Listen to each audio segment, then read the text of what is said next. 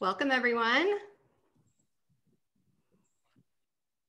We're happy to have you. Just getting started here. I'd like to say welcome to Native Plants at Noon. Happy spring. This is our first of two Native Plants at Noon episodes for the month of April. And we're so glad that you're joining us today. We hope you'll meet us back here 1 week from today for a special Earth Day Native Plants at Noon episode. Deep Roots is excited to be bringing you virtual native plant education all year long through our partnership with the Missouri Department of Conservation. Please continue to join us on the third Thursday of each month for live presentations from the Anita B. Gorman Conservation Discovery Center in Kansas City. Before we get started, just a quick reminder, if you have questions, please put them in the Q&A at the bottom of your screen or in the comments on the Facebook Live feed, and we'll keep an eye on those over there as well. We know we won't get to every single question, but we will do the best that we can, and please feel free to reach out to either myself or the presenters, and we're happy to connect you with answers afterwards. On this lovely sunny day, we are once again joining Alex Daniel and Sydney Ross at the Anita B. Gorman Conservation Discovery Center. As native landscape specialists with the Missouri Department of Conservation, today they're going to do what they do best, and that's talk about plants. Alex and Sydney, thanks so much for being here yet again. Yeah, thank you for having us. Hello. Hello. I'm Alex. I'm Sydney. And we're so happy to talk with you all today about spring flowering plants that are native to Missouri. But before we begin, we want to plug a really cool book that'll be helpful for y'all to ID plants as you're out in our wild areas. Yeah, so this month we're plugging Missouri Wildflowers by Edgar Dennison. This is the 6th edition. I believe Sarah's going to put in a link for where you can find this book, but this is a really great beginner book for Missouri wildflowers, for native flowers. And it's got great pictures and diagrams, and it's by color. So the flowers are organized by color. So yeah, it makes it super easy for beginners to pick up. Yeah. And so yeah, Sarah's going to put a link in the chat. You can also find this book here at the Anita B. Gorman Discovery Center gift shop while supplies last. So pop on by, come visit our beautiful gardens here, and pick up a copy for your library. Yeah. Awesome. So I'm going to just do a little flipping around here. So Sydney, what is the first spring flowering plant you're going to talk to us about today? Yeah, so okay, I'm really excited about this plant. It is called Fremont's leather flower. And this, I will say, this is an especially rare plant in Missouri. It can be found in our glades. It can also be found in like dry glade, like prairies in Kansas. But it is Clematis fremonti is the Latin name. So this is not necessarily a plant that will be easy for y'all to find for your gardens, but I promise we're not just talking about endangered species today. So come take a look. It's not quite endangered, but it is very hard to propagate. And well, in Missouri, it is. It is. It's rare, Missouri. Anyway, yeah, is rare. What I was. Yeah, for sure. But okay, so take a look at this. So it's called, one of the common names is leather flower, and the reason being is the foliage here is very leathery in feel, but you can see it has this gorgeous, like nodding purple bell-shaped blossom. And the way this plant reproduces is by pollinators. So imagine a little bee coming up and pollinating that right there in the center of this flower. So we have a few plants here at the Discovery Center. And I love how they kind of vary in color. So you see this one is more cream-like, whereas the other one that we saw was purple. And the reason why it's called Fremont's leather flower is it's named after General Fremont, who was an American explorer who found, quote unquote, this plant. So it was named after him. It, like I mentioned, it does well in glades and prairies. So this plant likes really dry soil. You can see here it's in a pretty dry spot, full sun. And it blooms about this time and maybe even through May. You can see over here, this one hasn't quite bloomed yet. I don't even know if it has any. It looks like it should have buds right on the inside of the flower. That's kind of cool. Also, could I show this one too? That there's this little one. It's so tiny. It's really small, and that one would have come in. That one would have is from seed. We would not have put that one right there. So I think Alex was mentioning earlier that this plant is especially difficult to germinate from seed. We tried it a little bit this past year without very much luck. When I was reading about it, I think it takes like 2 to 4 months for that seed to germinate, which is an especially long time for a native plant seed to germinate. So we tried unsuccessfully, but that doesn't mean we won't try again.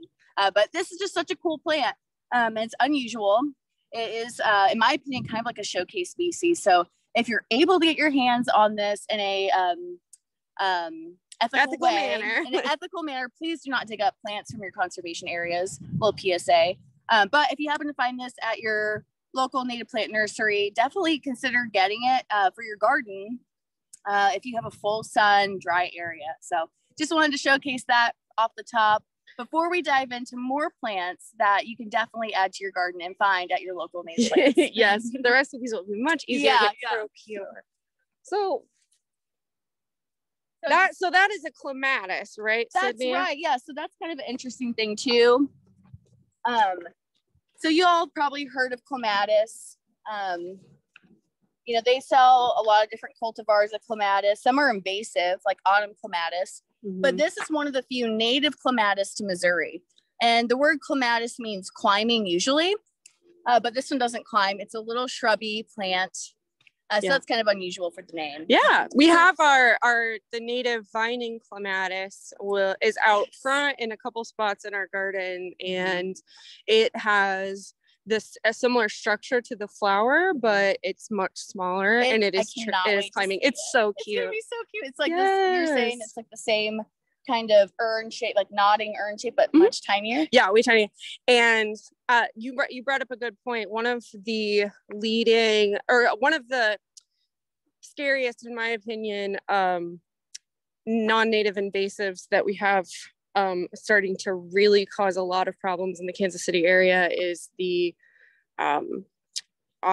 sweet autumn clematis. Yeah, and you'll see it all over. It takes over fence lines, and it crowds out native species, and it spreads really prolifically. Do garden centers still sell that? Because I don't know. That's a good question. I know garden centers sometimes sell other invasive species, which, and by the way, invasive means a non-native plant that invades an environment and does damage to the ecosystem, whether it's plants, wildlife, etc. So, I mean, they sell like winter creeper, which is a horribly invasive plant to the United States. So, Anyway, replace your sweet autumn clematis with native clematis. Yeah, for sure. Okay. Called Virgin's Bower as a common name in nurseries. So, what's our next plant, Sydney? So, I don't know if you can get kind of a wide shot. Yes. By our gurgling creek brook. We have some wild sweet William. And Alex, can you say the Latin name? Because I suck at Latin. It's Phlox divericata. Phlox divericata. In case I also suck at Latin. Everyone sucks at Latin. Don't worry about it. Did I say this right? Anyway, wild sweet William here are these beautiful lavender flowers. You can see they have flattened petals. And these, the common name again is wild sweet William, and it does have a really nice subtle floral smell. This is a really great woodland species. So you can find this commonly throughout Missouri woodlands. And it attracts hummingbirds and butterflies like swallowtails, gray streaks, and what was it? The Western pygmy blues, which I'm going to do a little more research on that. I thought that was really cool that it attracts those particular butterflies. But you can see it's got that little opening there for pollinators to stick their little tongues in the center and get their nectar out. So this plant does really well in shade to part shade. I think this is a really great companion plant for other kind of woodland species like columbine, brownleaf groundsel, just to name a couple plants that you might pair with it. Oh yeah, Zizia. Oh yeah, now this one right here. Sanders, which it's not blooming quite yet, but they look so cute together. Yeah. It will be blooming pretty soon. Think of like, for me, when I'm doing landscape design, I definitely think about textures, also of course like the ecological value, but think about color combinations too. So imagine this bright yellow plant with this beautiful lavender purple color. And speaking of color of the plant, these wild sweet williams can also have different color variation. And so sometimes they're a little more pink. Sometimes they're like a cooler blue lavender. I just think they're lovely. I remember growing up, my mom had these in her garden. They're just so sweet. And then the other cool thing about this plant is when the flowers die back, because again, they're only blooming in spring, right? So when they die back, they're left with a semi-evergreen ground cover, which I believe we saw all the way through the winter, didn't we, Alex? Yes, yeah, there's some phlox that definitely stays greener longer for sure. What's the one that I'm thinking of? So we did see, we would have seen the foliage of these and another phlox, woodland phlox. The foliage emerges before a lot of things, so it's something that's easy to ID vegetatively in the early spring. So that's what we've been seeing recently. Yeah, real quick, I don't know if you can zoom in right here. I want to show you how cute that little bloom is before it unfurls. I know it's kind of hard to get like an up close still shot in the sun.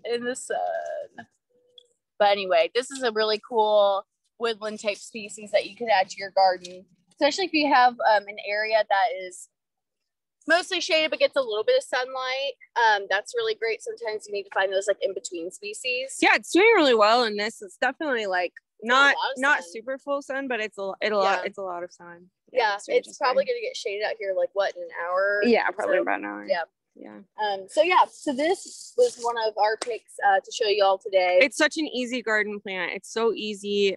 It's just the great pop of color that really means spring. It does. It feels like when I think of spring, I definitely think of phloxes, like wild sweet william. So yeah, definitely think about that, adding that to your garden. It's easily found at native plant nurseries. Absolutely. And this one has a lot of cultivars, so watch out. You want to get the straight native. We always recommend getting the true natives. Yeah. So Phlox divericata. Don't get anything that has like a little X or little like or blue like sunset. Yeah. Or whatever. But another thing to look for. Obviously, the Latin name is like for me, that's what I look for when I'm trying to find a true native plant. But yeah, if it has a name in quotations, it's kind of frilly, it's probably not native. Or as Alex is saying, if the Latin name has an X, so that means it's a cultivar of that native plant. So stick to the true natives. And the reason why is because pollinators have evolved with these plants for over thousands of years, millions of years. And if the genetics are modified, we don't really know how that affects the wildlife that depends on it. So it could affect the nutrition levels. The pollinators may not be able to easily identify if it's been genetically modified. There's just a lot of reasons why it's probably not a great idea. So why risk it? If one of your goals in your gardens is to support wildlife, stick with the true natives as much as possible. All right, should we move on to our next plant? Or Sarah, actually, let's take a moment as we're walking. Yeah, we have a little bit of a walk here. If we have some questions. Yeah, that would be great. So just let us know, Sarah. Otherwise, we'll be yammering. All right, thanks. Yeah, we have a few questions. Val would like to know, before you walk away from there, what is surrounding the wild sweet william, the grass there? We don't want to talk about that. But we will. Okay, we'll talk about it. It's called river oats. Oh no, this isn't river oats. This isn't river oats. Sorry. No, that's not river oats. Yeah, that is river oats. So what is this? Oh, there's a little bit of river oats, but there's Indian grass. It's Indian grass. Okay. It's Indian grass. So both of these grasses, they are native, but they're really aggressive. Yeah. So it's not an ideal grass to put in your yard because they just get too big and unruly. They spread a lot. Yeah. And they do have ecological benefits, but let's keep them to probably more wild area. This bed is slated to be redone, keeping the phlox and the Zizia, the golden Alexanders. This whole patch will be blazing yellow pretty soon. Yeah. But we do need to remove the grasses and the aggressive goldenrods out of this bed. Yeah. If you look beyond the creek there, all of that is river oat. Yeah. Monoculture river oats. Yeah. Don't do it. Don't plant It's a river really oats. cool plant. It's just too aggressive for most of our yards. So great question. Yeah. All right. So thank you for that. While you are walking here, we will take another one. Adrian would like to know if the wild Sweet William will reseed itself easily. Will you talk about how to get it to do that? That's a great question. Do you want to take that one out? Yeah, it will reseed itself. Leave the seed heads up. This is a plant that is so, diminutive. I don't mean that negatively, but it's small compared to like a lot of native plants. And so if you can leave the seed heads up on anything you want to reseed, that's the math. Seeds equal plants. Yeah. So just leave them up. They're really not, they don't look like a whole lot messy. Yeah, they don't look messy if you leave them to dry out. And if you think about it, the way these plants function, you could fuss them and like try to plant them in pots and germinate them yourself, but you might as well just leave them if you can on the seed head or on the plant itself, because it's going to drop out and spread the way that it's intended to in nature, right? Yeah. So, and you actually just reminded me, Phlox divericata is an awesome potted native. It does really well in pots. Yeah, so if you've got a small space. Yeah, the one out in the courtyard, one of our pots, most of the things I've tried to plant in there have died, but the phlox has done really well. Yeah. So that's an option for small gardens if pots are your only option or part of your garden. So I'm kind of curious if viewers, if you all have tried growing native plants in pots, let us know in the chat. We'd love to hear of some things that you've tried. What's successful, what's failed. We failed a lot. That's part of growing, right? It really is. It really is. Okay, we're going to switch over here to thank you. All right, look at this. So we're here at Pin Oak Cove. And hello. It's my turn. Alex, what are we going to talk about now? We're going to talk about some spring ephemerals and some native woodland ground pepper species.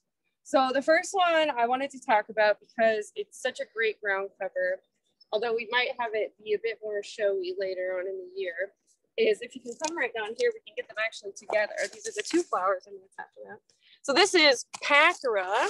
This is golden groundsel, Pachyra aurea. Pachyra obovata. Yeah, Pachyra obovata. Latin. Yes, Latin. And it will bloom out more than this. Like all of these flowers will have these little aster composite flowers on the top. And then when they go to seed, they create like little dandelion type fluffy seed heads. But the ground cover is what I wanted to the basal leaves of it is really what I wanted to promote here, because there's this is a nearly evergreen shade green mulch. So it will spread in between nicely. And I don't know if you can see like how you kind of just showed like how it's sort of spreading around the bluebells. Yeah, you see all this down here. Yeah, and it's spreading out of this bed, and this is really nice because we have like a little Pachyra nursery going right here, so we can transplant stuff from here out. But I just love this as a green mulch. It's so cute. The flowers are so happy and smiley. We won't talk about really it too much cute. because they're really not showing up. Well, but you know what I'm curious about? Can you talk a little bit about this environment that we're sitting in? So describe the conditions and just kind of like what we did during the fall to maintain the space. Yeah, so this is our spring ephemeral showcase bed. And most of the plants in this bed are spring ephemerals. And spring ephemerals are flowers that do all their reproductive cycle in the early spring when the light resource is there because the trees haven't leafed out yet. So they get all of this done before the trees have fully leafed out. And they die back usually in late spring or early summer. So Pachyra is technically not an ephemeral because it does stay green.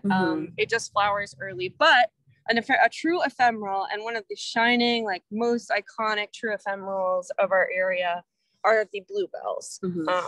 This is bluebells, Virginia bluebells, and they're looking so gorgeous today. The flowers are starting. I said that they were probably in peak bloom maybe a few days ago, and the flowers are starting to litter, which is kind of cute because they're really cute. Sprinkles of blue all over the place. You know, they kind of remind me of like, they have this like tissue-like texture. Yeah. They kind of remind me of like flowy skirts or something like that. Yes, they do. Real quick before we move on, can we talk a little bit about like, someone in the audience mentioned that their Pacra is really aggressive. So I just wanted to say that it does spread readily. But it usually does not compete or over compete with other plants. Would you agree with that? I would agree with that. And what I want from Pacra is for it to be aggressive. Right. It plays nicely with all of our ephemerals here. Ephemerals are notoriously kind of delicate flowers that don't like to be crowded. Typically, they need a lot of space for themselves. Some of them, and this Pacra is doing just fine. Right. I've never seen it kill off anything in here, so I would say just let it spread. Now, you don't want to maybe plant tons of it around like new plantings, like maybe keep it away from newer plantings, but with established perennial natives, it should play really nicely. And I should mention there's another Pacra too. There's Pacra Aria that's better for sun. Yeah, it's more of a sun groundsel. Yeah, and then something I think about too when I'm designing a landscape bed. Oh, look, there's a little someone's European honeybee is pollinating that right there. But anyway, so Pacra is a ground cover species, as Alex mentioned, and what that means is it's low growing, right? So when I'm doing a design, I usually save that for last as like a filler plant. So I start with the structural plants like trees and shrubs and bushes and whatnot, and then move to things like seasonal blooms. And then I fill in the gaps with this low growing plant. And that seems to work well to retain moisture and erosion and whatnot. So, oh, check it out. I didn't realize we got Wild Sweet William right here too. Yeah, there's Wild Sweet William. And look, it's more purpley. Isn't it beautiful? It's so gorgeous. These all look really good together. Yeah, they do. Yeah, the Pacra will open in like a few days, and there will be so much yellow, and with the purple and blue, it'll be so beautiful. Yeah. I don't know if you can see back there, but we have a white variant of bluebells back here. Should we go look at that real quick? Let's do it. And while we're looking at that, Sarah, if we have more questions from the audience, we'd love to answer them. Absolutely. We're looking forward to getting a Pacra update next week, maybe. Yeah. Oh, look at this native bee. Sorry, go on. Val asks, can either Pacra or Wild Sweet William be outcompeted by common violets? That's a great question. You want to answer that? Wild Sweet William could potentially be. So my thing with violets is I don't kick them out, but I also don't let them, if you're going to plant a new plant, clear out, give your new plant a bunch of space from violets. Violets, as in our experience, violets play nicely with well-established native perennials. So you don't want to plant new stuff directly into a violet bed without spacing it out a little bit. Yeah, I think one piece of advice you gave me, Alex, because I asked the same thing a while ago about violets, and you said like if to like weed out a buffer, like a little margin in between the plants, if they're getting crowded. Yes, for sure. And I've done that a few times with things like pussy toes. I've had to do pussy toe rescues of yes, which is such a cool plant, which maybe we can talk about next week on our next episode. There's so many cool plants. Yes. But yeah, we're showing there are bluebells. So if you are able, go out to your nearest high quality woodland, and you're going to see a lot of these flowers out there right now. Yes. And in one particular, oh my gosh, that's look at that bee. Sorry, we're trying to focus, but there's this really cool native bee that's like black and white that we're seeing buzzing around. We're seeing a lot of European honeybees, but also a lot of native bees.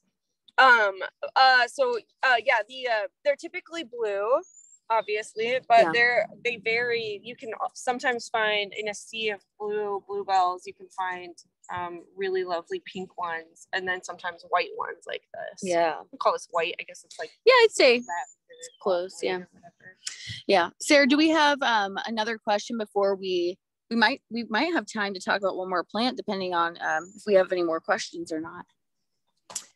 So Kathy asks, I'm starting a new bed of natives in full sun. Do you have a recommendation for a green mulch that would work well there? Yeah. Pacra aurea for sure. Yeah, Pacra aurea and pussy toes and pussy toes. Wild strawberry in a controlled setting. Be Be careful with wild strawberry. Yeah, it's just too aggressive. It's a good native, but it's just not in a great plant to add as like a starting. I know. Let's see. Do some heucheras do well or is that mostly shade? Yeah, they're mostly shade. Oh, no, little flower alum or prairie alum is an awesome one. Cylinder or columbine. I'm trying to think of what. If you want to email us or make a comment on Facebook, we can definitely send you a couple more ideas. Verbena. Oh, Rose Verbena. There we go. Now they're coming to us. We are in shade mode. So yeah. We'll probably talk about more sun Rose next week. Yeah, next week we'll focus a little bit more on that. But Rose Verbena for sure, and what'd you say? Purple poppy mallow would be great too. Yeah. Okay, So, we do want to talk about this. We have time. Alex is so excited because I was like, all right, let's try to focus on just a few plants. And if we have time, we could cram more in because there's so many great plants. All right, can y'all see this? This is Celandine poppy. Yeah. And it's kind of thank you. That one. That'd be great. That's a prime looking flower. Yeah, look at how beautiful that is. So is this a real poppy, Alex? That's what I'm wondering. I don't know. I don't know what I don't know poppy either. Is, so yeah, look at that. That's something to think about. It might just be poppy looking. Could be poppy looking. It's got like that little bulb too. That's kind of the beauty of nature, y'all. I feel like there's always things to learn, and for me, that's what keeps things exciting for me. And native plants and nature is that there's always more to learn. We can't learn too much. What do you see? Here, we can have one more flower really fast. Do we have time for one more? Which one are you looking at? Ginger. Oh yeah. Are they blooming? Sarah, do we have time? Always. Yeah, I'm gonna rip one off. I mean, you don't have to. Okay. Another flower. This is wild ginger. Here, I'm gonna pull one of the flowers up because they're just so gorgeous. Can you see that? I hope you can just hold it there for a minute. So yeah, this is wild ginger, and this is another great native shade ground cover. So that flower there is very inconspicuous. It's on the bottom of the leaf. As you can see, it's got like these heart-shaped leaves. It's under the leaves. It's on the ground. The flowers are on the ground, so you really have to go look for it. But there's a reason it's on the ground. Yes. So that purple flower, it supposedly smells like rotten meat. And the reason for that, take a sniff, Alex. What do you think? Yep, smells pretty bad. Smells pretty bad. So it attracts some of the earliest pollinators, like flies. Believe it or not, flies are pollinators. It also attracts ants. They collect the seeds and then eat. There's like a sweet coating on the seed that the ants like. And then they take the seeds off to their little compost area. And then that's how they can also spread.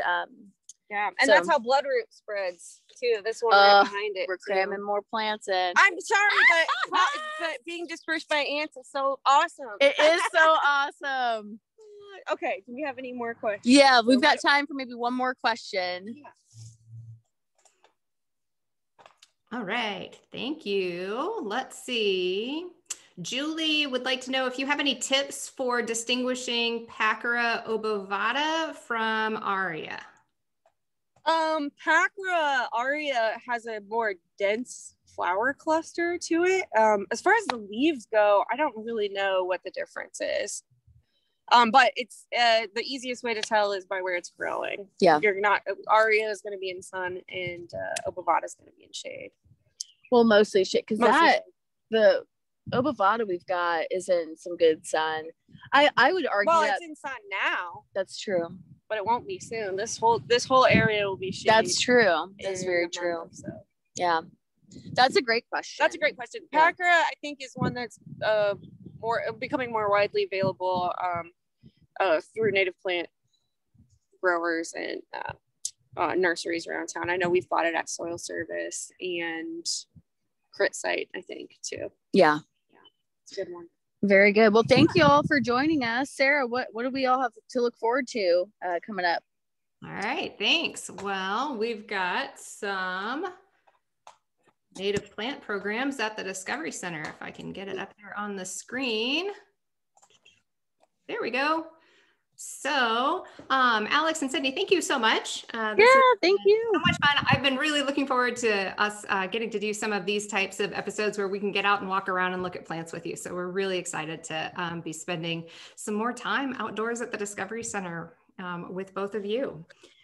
If you would like to learn more about the native landscape at the Discovery Center, sign up for First Friday Landscape Chats. You'll want to take down the link on your screen here. Bring your mask and dress for the weather. This is the first Friday of each month. Alex or Sydney will guide you around the landscape, answer your questions. Registration is required for those and space is limited. So check out that website to get signed up. You can also check out, sorry about that. You can also check out the other upcoming events at the Discovery Center on that same link. They have a Go Native program coming up on April 23rd. So check that one out as well. After we close out the session today, please visit our website for more information. I'd like to point out the top left corner of the screen has a little button that says Find Plants. You can find more about upcoming native plant sales, as well as local native nurseries and garden centers that may carry both natives and non-native plants. So please take a look at that. You can sign up for our newsletter, find out about upcoming events and more. While you're there, we'd be grateful for your donation to help us continue our work. So that's going to be all for today. We look forward to seeing you next week for a Native Plants at Noon special Earth Day celebration. Thank you, everyone. Take care.